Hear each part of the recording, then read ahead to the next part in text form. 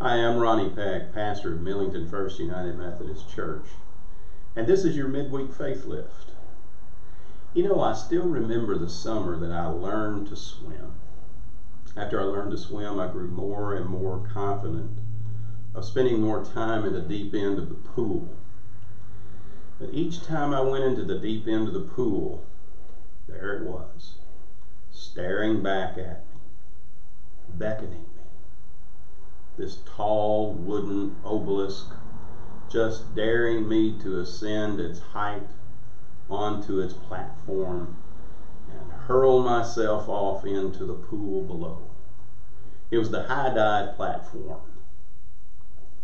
I remember I climbed up and I stood at the top. And then all of a sudden it seemed like all of my friends stopped what they were doing and they looked in my direction. Well, it's go time. It's now or never. There's no turning back.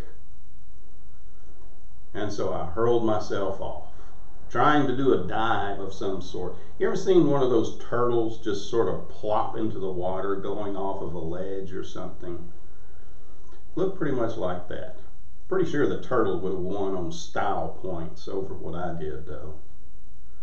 Hey, but by midsummer, not only had I conquered my fear, but I was now diving into the water from the top of that high dive platform, and even with a bit of style and grace, I'd have to say.